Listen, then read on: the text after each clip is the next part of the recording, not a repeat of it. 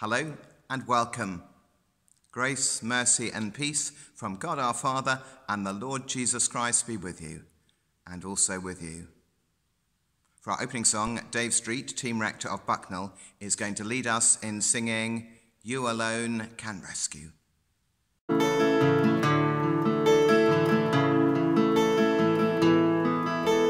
Who, oh Lord, could save themselves, their own soul could heal.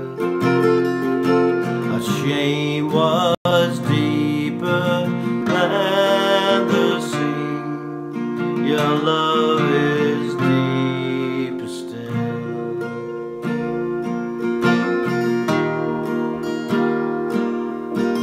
Who, oh Lord, could save themselves, their own soul could heal. Our shame was deeper than the sea, your love is deeper still. You alone can rescue, you alone can save, you alone can lift us from the grave. You came down to find us, let us out of death. To you alone belongs the highest praise.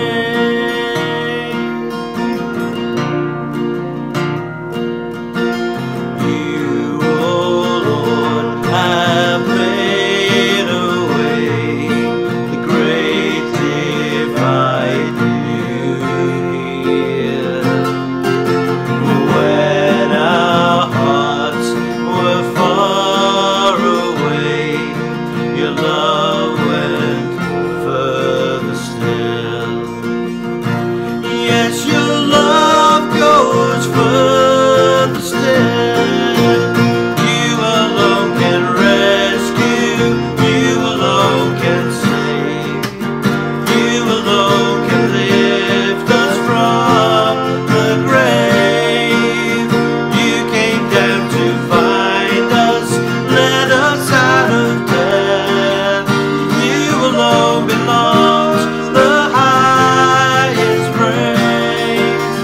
You alone belongs the highest praise.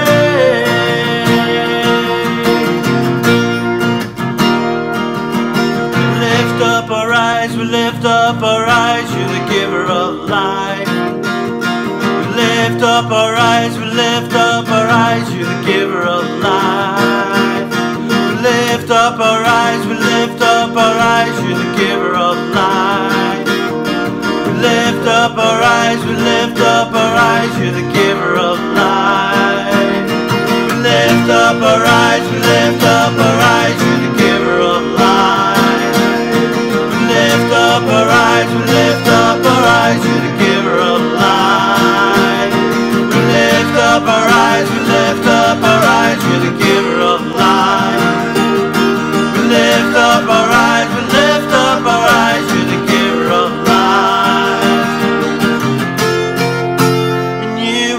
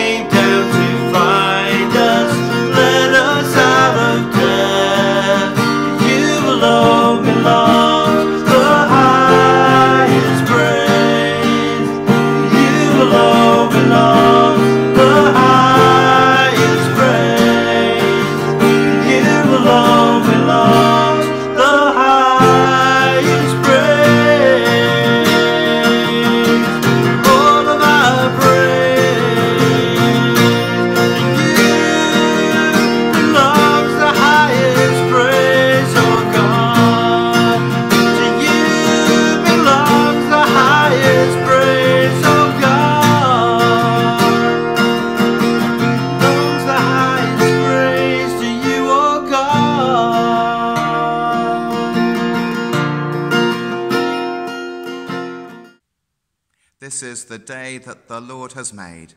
Let us rejoice and be glad in it.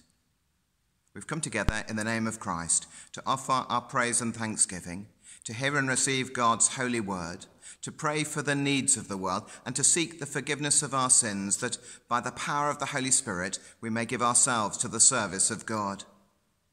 Jesus says, "Repent, for the kingdom of heaven is close at hand." So let us turn away from our sin and turn to Christ, confessing our sins in penitence and faith. Lord God, we have sinned against you. We have done evil in your sight. We are sorry and repent. Have mercy on us according to your love. Wash away our wrongdoing and cleanse us from our sin. Renew a right spirit within us and restore us to the joy of your salvation through Jesus Christ our Lord. Amen. May the Father of all mercies cleanse us from our sins and restore us in his image to the praise and glory of his name through Jesus Christ our Lord. Amen. Blessed is the Lord, for he has heard the voice of our prayer. Therefore shall our hearts dance for joy, and in our song we will praise our God. The Lord's Prayer. Our Father in heaven, hallowed be your name. Your kingdom come, your will be done on earth as in heaven. Give us today our daily bread. Forgive us our sins as we forgive those who sin against us. Lead us not into temptation, but deliver us from evil. For the kingdom, the power, and the glory are yours, now and forever. Amen. The Collect. O God, the protector of all who trust in you, without whom nothing is strong, nothing is holy. Increase and multiply upon us your mercy, that with you as our ruler and guide, we may so pass through things temporal that we lose not our hold on things eternal. Grant this, Heavenly Father, for our Lord Jesus Christ's sake, who is alive and reigns with you in the unity of the Holy Spirit, one God, now and forever. Amen. The Creed. I believe in God, the Father Almighty, creator of heaven and earth. I believe in Jesus Christ, his only Son, our Lord, who was conceived by the Holy Spirit, born of the Virgin Mary, suffered under Pontius Pilate, was crucified, died, and was buried. He descended to the dead. On the third day, he rose again. He ascended into heaven. He is seated at the right hand of the Father, and he will come to judge the living and the dead. I believe in the Holy Spirit, the Holy Catholic Church, the communion of saints, the forgiveness of sins, the resurrection of the body, and the life everlasting. Amen. Our Bible reading is from the Apostle Paul's letter to Titus, chapter 3, beginning to read at the first verse. Remind them to be submissive to rulers and authorities, to be obedient, to be ready for every good work, to speak evil of no one, to avoid quarreling, to be gentle, and to show perfect courtesy towards all people. For we ourselves were once foolish, disobedient, led astray, slaves to various passions and pleasures, passing our days in malice and envy, hated by others and hating one another. But when the goodness and loving kindness of God our Saviour appeared, he saved us, not because of works done by us in righteousness, but according to his own mercy, by the washing of regeneration and renewal of the Holy Spirit, whom he poured out on us richly through Jesus Christ our Saviour, so that being justified by his grace, we might become heirs according to the hope of eternal life.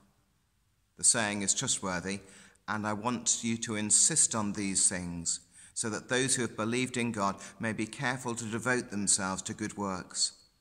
These things are excellent and profitable for people.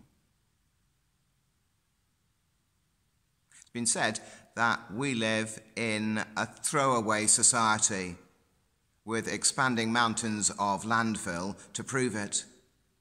But most of us still find it satisfying when, instead of being thrown away or replaced, something can be restored. One of the biggest TV hits over the last few years has been The Repair Shop, with viewers gaining equal pleasure from, well, first seeing the different stages of the repair process unfold, and then, towards the end, the finished product being revealed to its grateful owner. good as new, not generally in the sense of it looking like a brand new replacement. That would rather defeat the purpose of the show, but rather restored to full working order and smart appearance, with any remaining signs of its vintage and added attraction. And the Bible speaks in many places of the Lord's work in renewing and restoring both our lives and indeed our world. In the Apostle Paul's letter to Titus, he speaks of the washing of rebirth and renewal by the Holy Spirit. On the repair shop, as far as I can see, an item isn't very often washed, but it will much of the time be cleaned in some way, maybe with soap and water, or perhaps a solvent delicately applied to remove decades or even centuries of accumulated grime. And the Christian faith speaks both of the need of a similar cleansing and the way it's available, the way the Lord delights to wash us clean.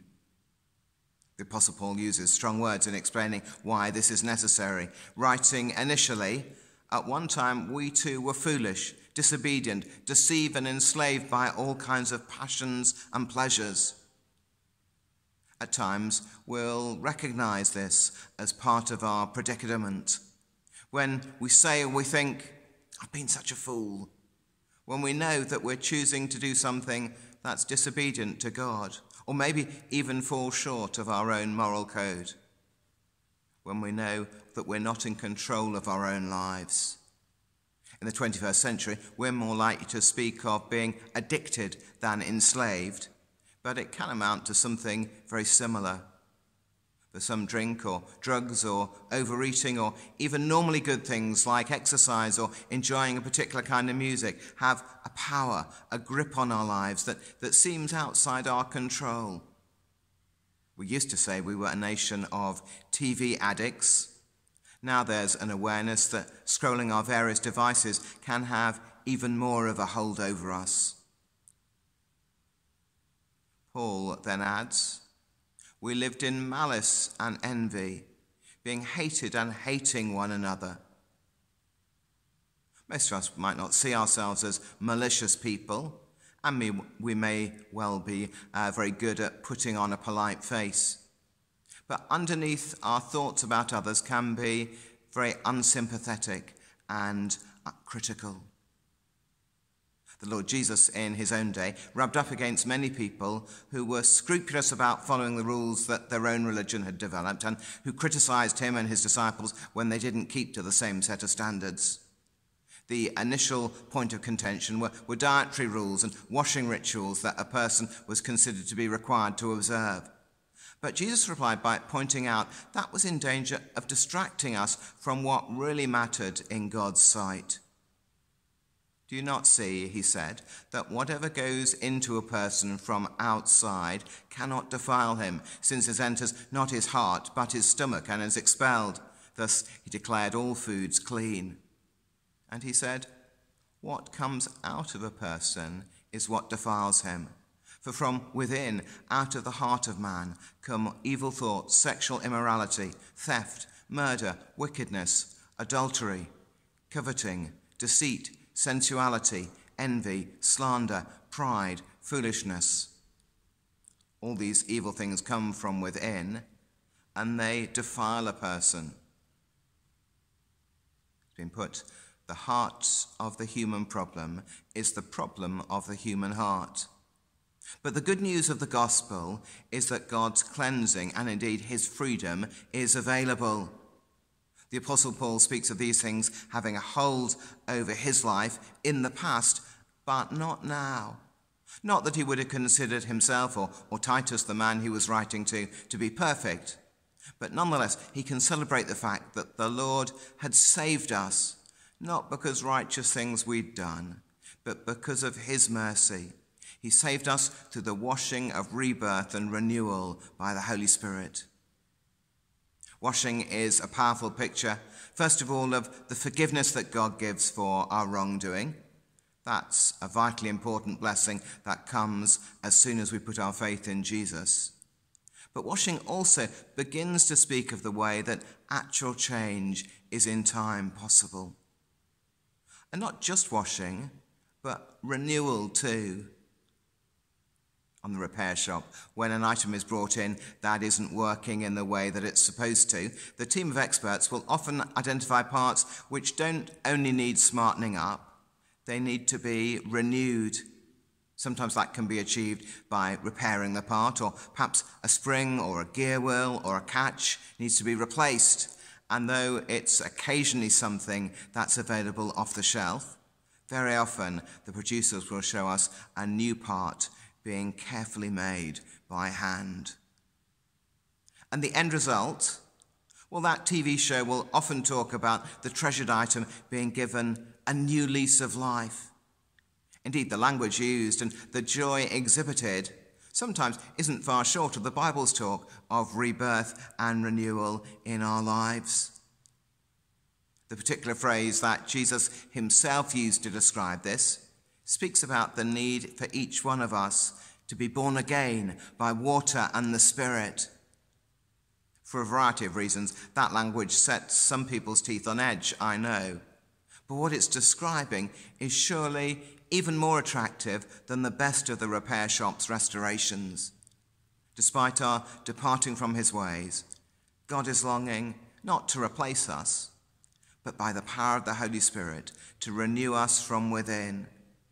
Whatever the past, he hasn't given up on us, and he longs that we will come to him, seeking the cleansing and the new birth that's now available through the saving work of Jesus, by asking him to send his Holy Spirit into our lives to transform us in this miraculous way.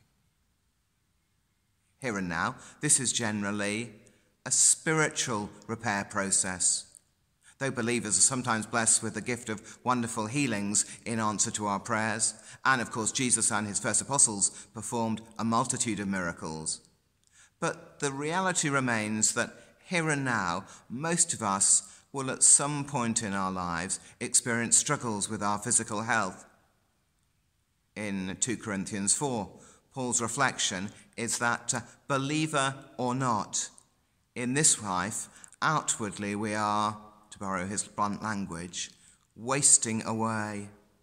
But he goes on to add at the same time that for those who belong to Christ, our inner self is being renewed day by day. Nonetheless, we mustn't forget the promise of an even more complete renewal in the future, that when Jesus returns, that spiritual renewal and rebirth that we experience in this life will be accompanied by a full physical restoration, both of our world and of those who belong to him. The book of Revelation speaks of how, at that time, the Lord's declaration will be, "Behold, I'm making all things new," having spelt out that in the new order, death shall be no more, neither shall there be mourning, nor crying, nor pain any more, for the former things have passed away. Indeed, what's promised here is an even better and fuller physical restoration than the experts we see in the repair shop can manage. Because even the best of their restorations will one day, if they're used, almost certainly again wear out and therefore need to be repeated. Whereas the promise that the scriptures give is that when Jesus returns to bring in God's new order in its fullness, those who trust in him will be given a complete physical restoration. They'll be transformed into bodies that no longer ever know pain or suffering or malfunctioning or deterioration.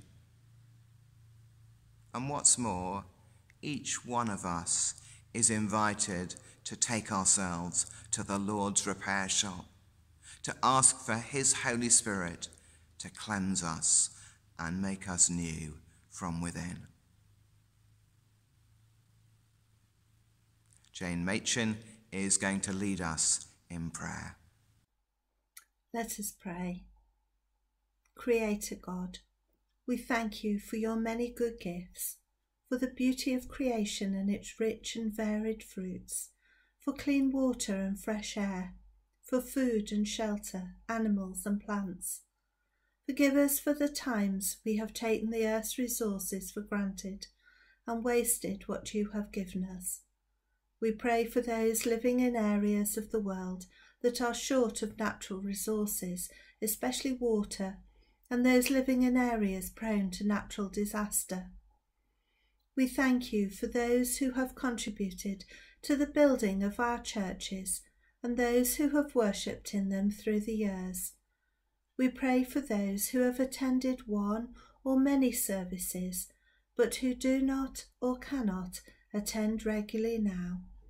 We pray for those who have moved away or who now go to another church. We pray for the life of our churches, that they may provide spiritual nourishment, encouragement and fellowship. We pray for the people of our communities, that they may be drawn to our churches and find a warm welcome, that those who walk past or drive past will find the courage and an opportunity to come inside. We pray for our church leaders and those who produce our recorded worship, giving thanks for the technology that enables us to worship and be part of your church when we are unable to be physically present. We thank you, Lord, that we are free to worship without fear or consequence.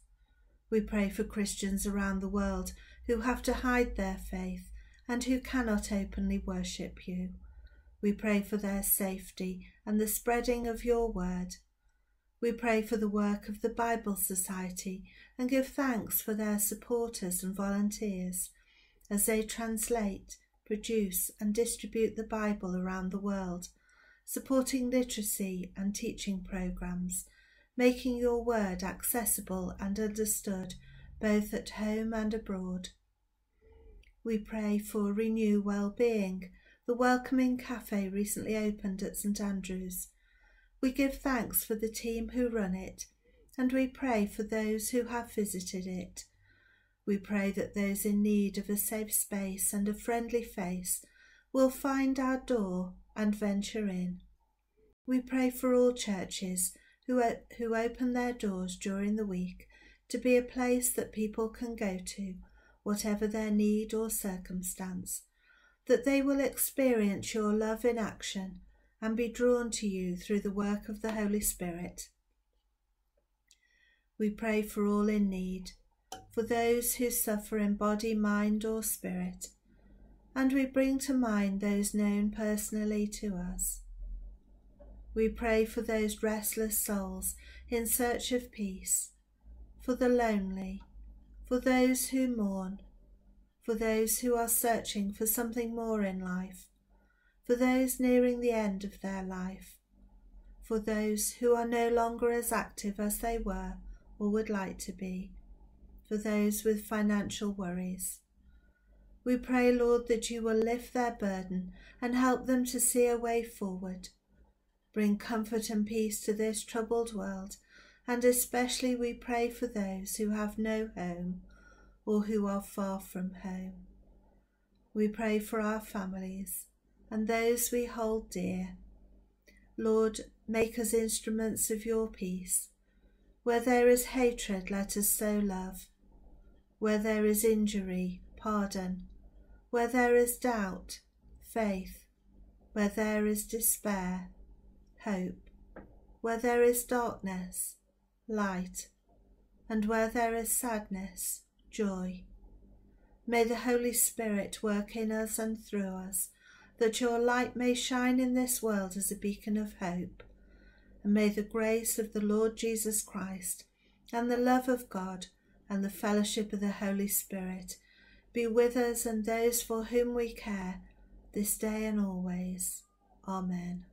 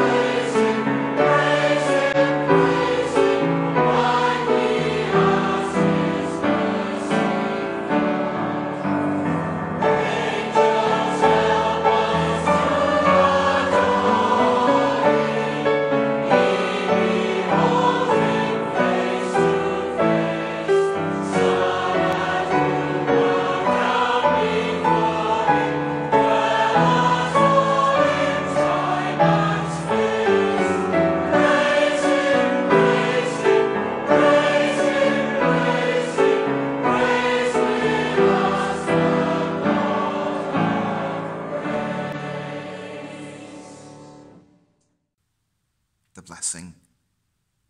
May the Spirit who hovered over the waters when the world was created breathe into us the life he gives. May the Spirit who overshadowed the Virgin when the eternal Son came among us make us obedient in the service of the Lord. May the Spirit who inflamed the church upon the day of Pentecost set the world on fire with the love of the risen Christ. And the blessing of God Almighty, the Father, the Son, and the Holy Spirit be with us and those we care for, today and evermore. Amen.